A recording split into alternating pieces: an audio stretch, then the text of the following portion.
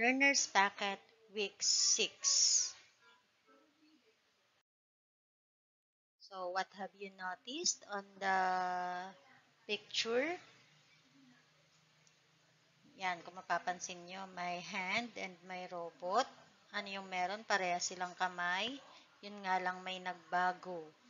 Yung isa, tunay, and yung isa is machine na lang ang nagpapagana. So, may pagbabago or changes. So, for today's topic, we're going to discuss the theories of evolution. So, last time we discussed about the evolution. All about the homologous, the analogous, the fossils, and today we're going to discuss these theories of evolution. But before that, what is the difference between theory and law? Pag naririnig natin si theory and law. Yan. We have the Big Bang Theory, we have the laws of motion, the law of attraction, law of action-reaction, law of inertia. So, ano yung kaibahan nila? Bakit may theory, bakit may law? Yan. So, we have the theory. In theory, it is the system of ideas intended to be explained. So, nai-explain, halos same sila ni law.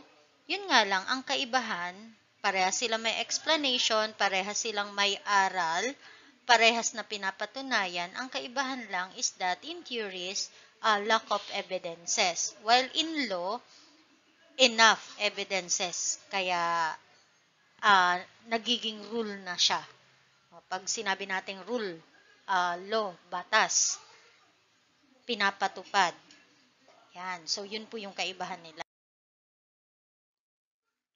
So, for our introduction, yan, nakikita natin si Charles Darwin. Familiar kay Charles Darwin? Yes, ma'am. Nung elementary po kami sa HECASI, sa AP. Yan. He was an English naturalist, geologist, and biologist, best known for his contributions to the science of evolution. So, si Charles Darwin po, in long time ago, he observed a small flock of sparrow-like birds called finches. So, tawag dun sa bird na in-observe niya is finches, were blown out to sea by a fierce of storm. They lost their bearings but flew on in search of the mainland, going further and further out to sea. So, malayo na yung narating nila. 600 miles from home, they spotted a speck of land. So, nakita nila yung isang island in the middle of the sea. They were safe and could rest. They can drink and feed before returning home. But this island was perfect. Para sa kanila, perfect yung island na yun. Bakit po? Kasi wala pong predator, wala po silang magiging kakompetensya sa pagkain, sa inumin, o kahit sa lugar. So, life was much harder on the mainland. There was no need for the birds to move on.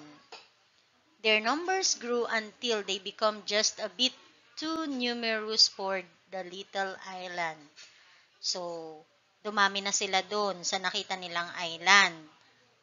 Hindi na sila bumalik sa mainland kasi alam nila na kaya na nilang mabuhay doon, kaya nila magparami doon at yun nga yung nangyari, dumami sila. Kaya, ang nangyari ay kailangan nila maghanap ng pagkain para sa sarili nila at para sa mga anak nila. Kaya ang nangyari ay yung mga maliliit pa na birds ay lumayo, naghanap ng pagkain na available. Then, yung iba naman talaga ay umalis na at naghanap ng iba pang isla. So, yung iba nakakita ng bagong island or bagong territories, also with no predators and other birds to compete with. So, hindi nila kailangan makipagkompetensya kasi wala rin pong predators. Pag sinabi nating predators, ito yung mga kumakain. Na pwedeng kumain sa kanila. So, as the plants and seed were just a little different on each island, some birds were better than others at finding and eating the new food sources. So, birds which could break open fruits and eat seeds survived well enough to produce lots of babies. Eventually, after a very long time, all the island became occupied by these birds, but the finches on each island were slightly different. So, nung nakakita na sila ng other territories, yung iba kumakain na ng plants, yung iba ng seeds. So, in different island, marami na ring bird ang nandun. And yung mga finches na yun is nag-iba-iba na. Nag-iba-iba na yung itsura nila. So, malalaman natin mamaya ano yung naging kaibahan nila. Still, they are finches or same kind of bird, pero may kaibahan na sa kanila. So, for our learning task 1, we have the guide questions. So, bring out your paper. Kindly write on your paper the Learner's Packet Week 6, Science 10, Learning Task 1. So, kindly explain why it is unlikely that more than one flock of birds would find the island in this way at the same time. Second, suggest 2 possible reasons why there were no predators on the island. Third, why were there no other birds to compete with? Number 4, why might some finches survive better than others on the same food sources? And number 5, why were the finches slightly different each island?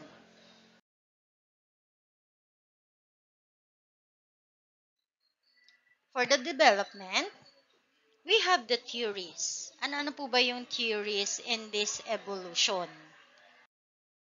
Sabi nyo nga, evolution, di ba? Pagbabago, may mga nabago. So, ano yung mga theory or ano yung mga pinag-aralan na may mga ebidensya pero nagkulang?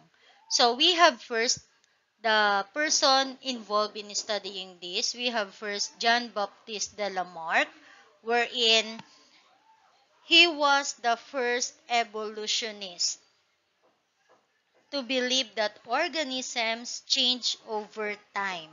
So, siya yung kauna-unahang tao na nag-aral about sa evolution. Lagi daw may pagbabago, according to him. So, he's a French naturalist wherein he published a book entitled Zoological Philosophy wherein he presented his idea on evolution. Lamarck was the first biologist who offered a concrete hypothesis to explain how plants and animals might have evolved. Lamarck made 2 major assumptions, but first we have the theory of need as one of his theory. The theory of need, from the term itself, need, kailangan. It states that organisms change in response to their environment. So, kailangan magbago ng isang organisms kung nasaan man siya. Kailangan niyang mai-adapt kung ano yung meron doon. Their ability to survive, help them develop characteristics necessary for them to adopt in a given environment. And Lamarck also made 2 major assumptions. So we have the theory of used and disused and a theory of acquired characteristics. Ano po yung meron? Ano yung kaibahan nilang dalawa? So we have in theory of used and disused. So according to him, organs not in use will disappear while organs in use will develop. Just imagine sa theory niya, yung organs na hindi daw po ginagamit ay kusa na lang mawawala. At yung organs na ginagamit o madalas nating ginagamit ay mas madedevelop pa. So, yun po yung nakapasok sa kanyang theory of use and disuse. So, example na po dyan is yung giraffe. Long time ago, ang giraffe daw po ay merong short neck. So, kung mapapansin natin, si giraffe po ay mahahaba yung leeg, di ba? Pero, on this part, noon daw po is giraffe have short necks. But, some of the need to survive and in order to reach tall trees for food, they kept stretching their necks until these became longer and able to reach taller trees. So, no, dati po matataas yung mga halaman, mga puno. So, kung si giraffe ay maiksi yung kanyang leeg, kailangan niyang mabuhay. At yung kinakain nila po, sila po ay herbivores. So, kinakain nila ay mga halaman lang dahil matataas ang puno, kailangan nilang i-stretch yung neck nila. So, kaya po pasok siya sa theory of use and disuse is that nung unang panahon yung neck nila ay maikse dahil nga lagi nilang ginagamit, humaba to hanggang sa tuluyan ng humaba at hindi na bumalik sa dati. So, yun po ang an example nila sa theory of use and disuse according to Lamarck. Another is the theory of acquired characteristics. From the term itself, acquired, nakukuha, namamana. So, according to this characteristic, this theory, parent animal could pass on its offspring the characteristics it had acquired during its lifetime. Thus, the offspring would inherit those characteristics that had become enlarged because of excessive use, or that which has grown smaller from disuse. So, kung ano yung meron kay nanay na lagi niyang ginagamit, makukuha yun ng anak niya. Paano po ma'am pag si parent po nagpakulay ng buhok? Naging blonde yung buhok niya, naging purple, naging brown. Kapag nanganak po ba siya, magiging brown din po ba yung buhok niya? Yan, tingin nyo. Siyempre hindi kasi sabi nga kung ano yung meron sa parent, 'di ba? 'Yun lang yung makukuha. So kung color brown yung kulay ng parent na 'yun, for example, dog, may tendency na maging color brown din yung magiging anak nila. So hindi nila makukuha kung ano yung binago ng parent sa sarili nila. So ayun po. So, yan. Many scientists rejected the theories of Lamarck, the theory of need, theory of use and disuse, theory of acquired characteristics. They understood that if there were changes in cell or body structures, there could be changes in the genetic information of the species. Today, Lamarck's idea was proven to be incorrect. So, phenotypic changes acquired during an organism's lifetime cannot pass on to next generation.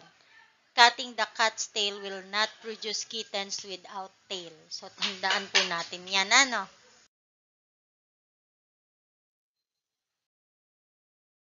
From the term itself, overproduction. Masyadong marami ang pag-produce.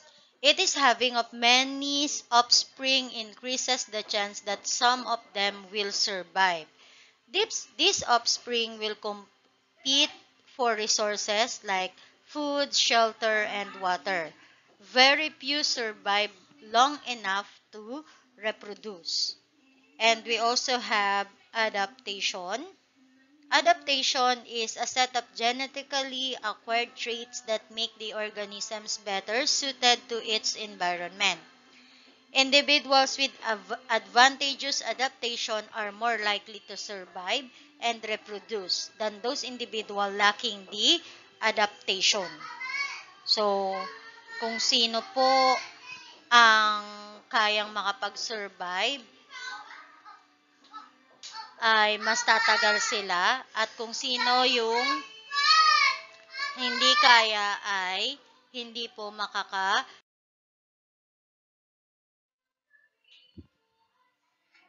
For our engagement, we have the guide questions. Kindly answer this on your paper 1 to 5. Based on the discussion, answer the following questions. Number 1, who is Charles Darwin? How did he think species evolve? Second, what is adaptation? Third, what is natural selection? Fourth, what does the phrase survival of the fittest mean? And last number, how are the concepts of natural selections and survival of the fittest related? And you're going also to make an essay wherein you're going to compare and contrast the theories of John Baptiste de Lamarck and Charles Darwin. So we have here the rubrics. In rubrics, we have the feature, the quality of writing, the grammar, usage, and mechanics. So we have 4 expert, 3 accomplished, capable, 2, and 1 beginner. So we have for the assessment, kindly answer this. You have the copy of this in your lip paper. Kindly answer on your lip paper. Circle the letter of the correct answer. Number 1. Who observed the variation of organisms in Galapagos Island? Number 2. A. Charles Darwin. B. Charles Lyell. C. John Baptiste de Lamarck. D. James Hutton. Number 2. Who proposed the theory of acquired characteristics? A. Charles Darwin. B. Charles Lyell. C. John Baptiste de Lamarck. D. James Hutton. 3. What concept states that having many offspring increases the chance that some of them will survive? A. Adaptation. B. Descent with modification. C. Overproduction. D. Variation. Number 4. What theory states that organs not in use will disappear while organs in use will develop? Number A. Theory of acquired characteristics. B. Theory of evolution. C. Theory of natural selection. D. Theory of use and disuse. 5. Last number. Camels and cacti are adapted to live in dry places like desert or desert. What concept does it exhibit? A. Adaptation. B. Overproduction. C. Survival of the fittest. And D. Variation. Thank you for listening.